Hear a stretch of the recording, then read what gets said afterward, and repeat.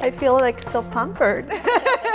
This was really great. I would love to keep in touch with Cynthia. That's how Silvia and I originally met. Silvia knocked on the door and we said, great, we'll find a way with UN partnership help. Connected. We will put you all on one email and make sure that you're all connected. Standing by.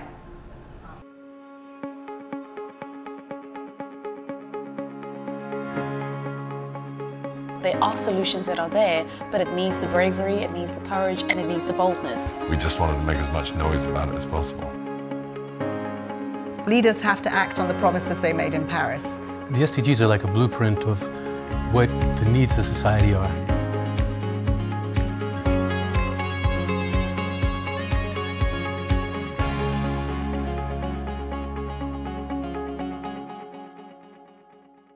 Hello, and welcome to the SDG Roundtable on marking 75 years of human rights and civil society participation. This year is the 75th anniversary of the Universal Declaration of Human Rights, a landmark document adopted by the United Nations General Assembly in 1948. The Declaration recognizes the inherent dignity, equal and inalienable rights of all human beings and has become a cornerstone of international human rights law. The Declaration has played a vital role in promoting democracy and human rights around the world, and its principles continue to inspire individuals and communities to stand up for their rights to participate in democratic processes. As the United Nations Secretary General emphasized in his call to action for human rights, society is stronger and more resilient when women and men can play a meaningful role in political, economic, and social life. Hence, an open, safe, and vibrant civic space is a key cornerstone for the realization of the right to participation. My name is Anne-Marie, and I'm the Executive Director of the UN Office for Partnerships and the UN Democracy Fund. Joining me are four inspiring leaders. We have on screen Cynthia Mbamalu, Director of Programs of Yiaga Africa, Silvia Cervellini, co-founder of Delibera Brazil, Iain Walker, Executive Director of newDemocracy, and Aleida Ferreyra, UNDP Global Lead for Democratic Institutions and Processes. Welcome and thank you so much for joining us. Diving into the UN's role in promoting equal and inclusive safe participation, Aleida, the UN Secretary General was clear that resilient social contracts are not possible without open, safe, and vibrant civic spaces. Based on UNDP's multi-year experience and achievements, how do you think the UN can walk the talk in fostering the conditions for meaningful civic engagement? Thank you, Anne-Marie. I think you are completely right. Without open, vibrant civil society, social contracts cannot exist. And this in practice means that people have to have the opportunity to have a say in what matters to them in their lives. And the UN system has been very clear on this. I think we have a common approach that can be summarized in 3 P's, protection, promotion, and partnerships. And this means that we need to work with governments and state actors to enhance that participation, that engagement, but also work with civil society actors in all aspects of our work, from policy engagement to actually implementation in the field. And for UNDP, this is a key part of our work, and we do that in many different ways, from working with advocates like national human rights institutions, providing guidance on freedom of expression, association, and also supporting governments and other institutions on how to include people in participation and political processes. Great, and we're going to hear from our guests today different ways this is happening. But first, on the occasion of the 75th anniversary of the Universal Declaration of Human Rights, Let's hear from the UN High Commissioner for Human Rights, Volker Türk.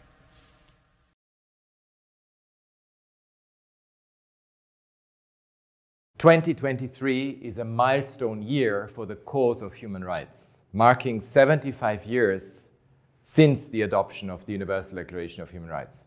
This landmark text is transformative and timeless, offering solutions to some of humanity's most pressing challenges and a roadmap to a common future of dignity, freedom, and justice for all.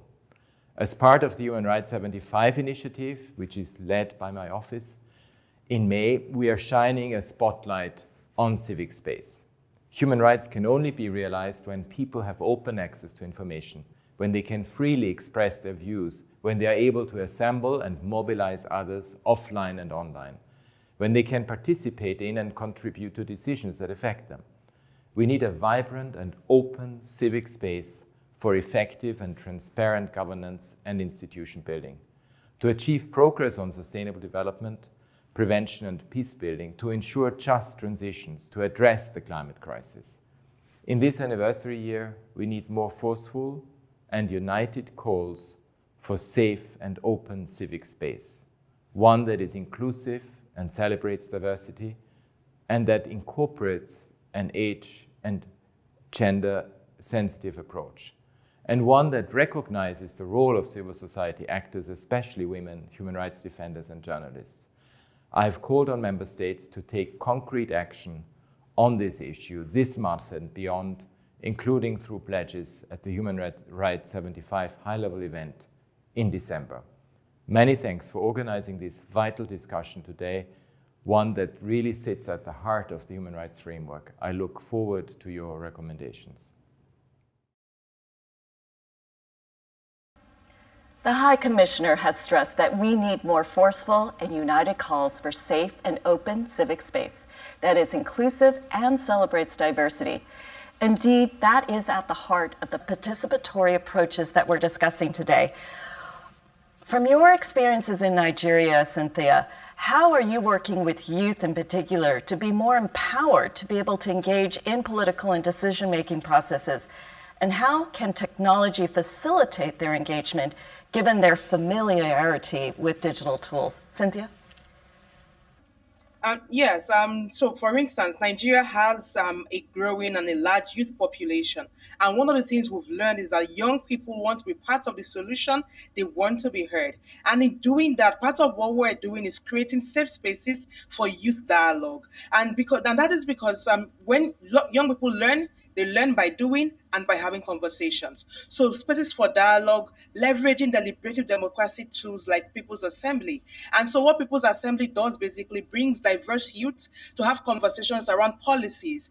And whatever decisions come out from those deliberations would be used to engage government to inform governmental actions. And I do believe it's important we start adopting deliberative democracy tools like People's Assembly. The second is supporting youth candidacy in elections. Why? We need to start having younger people in elective offices. And so one of the things we had achieved with the Not Too Young to Run in Nigeria, for instance, was to reduce the age to contest elections in office. But we need to go beyond that. So things like affirmative action for youth representation in elective offices that ensures that young people contest and win elections. So things like capacity development for young politicians, young people transiting from student unionism into mainstream politics, or just young people moving from civil society engagement to mainstream politics. So building their capacities to contest for office and to engage within political parties to demand for issues and policies that would inform and influence issues that affect youth, young people. And I think the last point for me is leveraging social media. Technology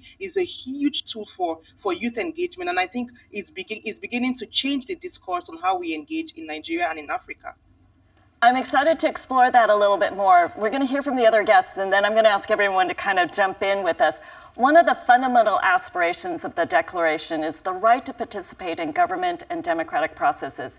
In line with this, the newDemocracy Foundation, together with the UNDP Fund, supported a citizens' assembly project in Brazil, among other countries. Silvia, what can we learn from participatory approaches in Brazil and innovative approaches that can inspire others, like Cynthia's just explained? Thank you, Anne-Marie. Yes, first I'd like to say that Brazil, our constitution, also known as Citizens' Constitution, led to the creation of an impressive set of participatory instances, such as national conferences, state and municipal councils, and the famous participatory budgeting. Although this is a lot of achievement and we have a legacy, participation really needs a significant and constant effort to become really universal. So I'd like our experiences with citizen assemblies in Brazil, including the Citizen Council of Fortaleza that you mentioned, supported by UNDP and in partnership with newDemocracy Foundation, and also virtual mini-publics that we have run during the pandemic, demonstrated the benefits of three differentiators of this innovative participatory approach. I'd like to say something about them. First, sortition and civic lottery. Coupled with providing material support to participants, it contributes to make concrete advances for inclusion and diversity.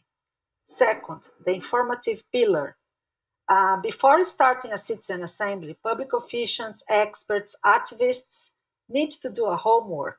They need to lay out what are the difficult questions and choices to be made. Working on visions for the future or offering preliminary alternative scenarios, for example, enables participants to deliberate with a strategic and integrated view. This helps to place citizenship in the center of political decision. Finally, there is deliberation and considered judgment. In our experiences, we repeatedly witness what we have called citizen mode being activated, which means when different people work together to figure out the best possible solution for the common good, even in contexts so polarized as ours. So participation cannot be taken for granted in such an unequal world. We have to keep working on it. Thank you. Silvia, thank you so much. I just got little goosebumps when you said citizen mode and you were explaining how that works. Iain, I'd love for you to jump in and explain how these citizens and people assemblies contribute to the aspiration of human rights. I think they're right at the centre of the aspiration for human rights, which, as Aleida said, is we all want to have a say in the decisions which affect us. As citizens' assemblies are simply, we're finding a better way to do this. Citizens' assemblies are simply one more step to rounding out that role. Now, there's really three reasons for this. One is it's a great chance to mix. You know, we get people from all walks of life. We put them in one room, old and young, white collar, blue collar, rich and poor, put them in the one room and see what we can agree with in an environment that increasingly silos us and sort of emphasises what we can't agree with. And that's one transformative change. The second is that these are pragmatic. They bolt on. We have our electoral democracy and people in elected office find it complementary, find it useful. You know, there's a lot of reasons sometimes to protest against a system, but pragmatically, you want things that operate and can simply be added to many different democratic contexts. And lastly, the real hope for citizens' assemblies for me is that we see this surging misinformation problem, and it's going to be much easier to build a public judgment mechanism than it is going to be to try to remove misinformation from public opinion environments.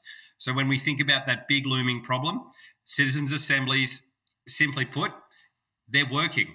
And we're seeing interest from all around the world in saying, hey, how can we do the next one? And as Silvia noted, we appreciate partnerships with the UN to help make that happen and take them into ever new countries. Thank you so much, Iain.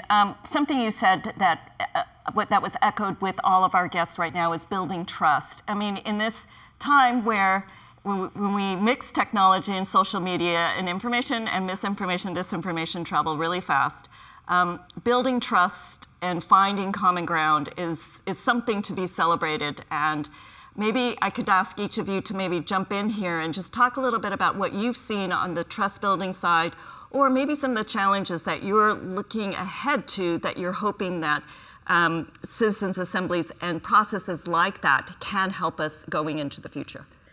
Yeah, I think one of the things we're learning is, so I'll use the Nigerian context, for example, where we have a lot of young people who want to participate but do not know how to participate, one. The second is huge mistrust or distrust with the system. So one of the things we started to do was to invest in peer-to-peer mobilization. So we call it the Power of 18 initiative, where young people share innovative ideas on how they will leverage technology to mobilize their peers. And then they are given a small seed support to mobilize their peers. And whatever they do is what informs the conversation. So basically, promoting electoral participation, but young people driving the conversation for their peers to be part of the system. I think, and young people trust young people than having older generations mobilize them. So I believe that peer-to-peer engagement is one of the tools in building trust within the system, especially in a country like Nigeria, where there is huge trust deficit with citizens and government relations. Aleida, do you want to jump in here? Does this resonate with you? Yes. I think here, for me, there is two aspects. On one hand, we really need to ensure that in order to be meaningful, is inclusive. And inclusive meaning for everyone. So we really need to ensure to take the barriers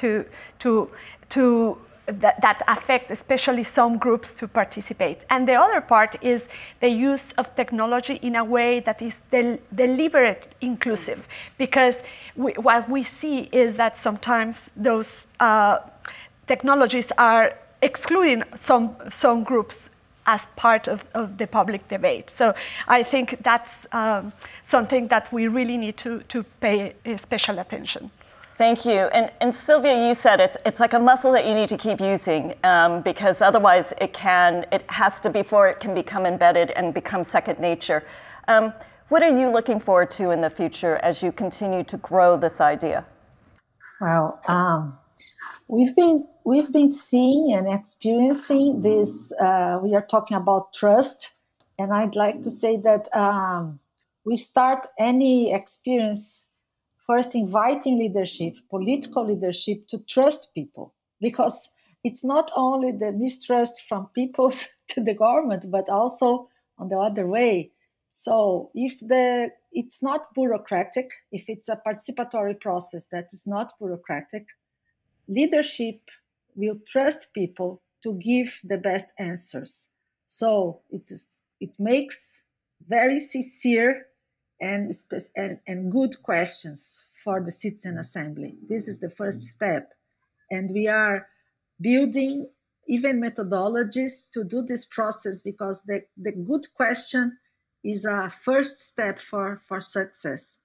And with this trust. And then when you trust people, they feel it, because the mayor, the city councillor gets there and tell them, I need your help to solve this, please. They put the cards on the table, and people really feel they are responsible. And also with the sortition and then the inclusiveness and the diversity that we have in the room, they feel that they are a group. They have the responsibility, because they have to do things thinking about people who are not in the room. And this is the magic of the citizen mode. They are not thinking about their individual interests or their preference. They are thinking what's the best for everybody. And so the next steps, I think I've said that I think citizen assemblies need to be popular. Like, they need to be known, have awareness from the general public, to be celebrated, as you said, and Maria. I think we have to celebrate these exercises. They are wonderful, and they need to be everywhere. And everybody, our aspiration is that one day everybody will think that, oh, I hope I'll be selected in this sortition to participate. That's our vision. That's a wonderful vision. And Iain, wrap us up here. You're hearing a lot of the different ideas around how this is moving and creating civic space and protecting civic space. Your thoughts? Trust is the great word, because you really start from a point of who do we trust? You look at every global survey, we all tend to trust people a bit like ourselves. And yet when you look at parliaments, they seem like people living in a remote and different world. And I think in projects we've seen everywhere, it's just that identification where people can look up and see someone roughly with a life experience like them, that's fallen away a little bit in our just traditional electoral democracies alone. And really only the second point on trust that I really like and want to bring out. Ireland has really been a pioneer and a leader in this area. And one of the things they did in one of their earliest projects was they put randomly selected people and MPs in the same process. Imagine that, spending 60, 80, 90 hours together. And it alludes to Silvia's point, two-way trust building, because you're not going to get millions of people to trust politicians. But if 50 or 100 in the room and say we spend a lot of time with them and these seem like actually okay people, we're going to rebuild trust in electoral democracy as well. And picking up Silvia's point, it's really important for politicians to have that long interaction with these people. And we always see this absolute breakthrough of, wow, they took that really seriously and really worked to actually find agreement when politicians are very used to people coming to them emphasizing disagreement. And I think that's where we're going to get a more trusted, cohesive society. Well, thank you so much, because this is truly a timely reminder of what the human family agreed and codified 75 years ago as Article 21 of the Universal Declaration of Human Rights. Everyone has the right to take part in the government of his or her country. Before we close, I would like to ask each of you to share one word that captures how you're feeling as we move forward. Silvia, let me start with you. Collective. That's a great word. Thank you, Silvia. Cynthia, what's your word? Dialogue. Collective dialogue. Iain? Innovative. Wonderful. And Aleida? Inclusion. Inclusion. What a wonderful word to end on. I want to thank you again, everyone, for joining us today. You can find more information about the 75th anniversary of the Universal Declaration of Human Rights by clicking on the link below and learn more about citizens' assemblies. Thank you so much, and we'll join you next time.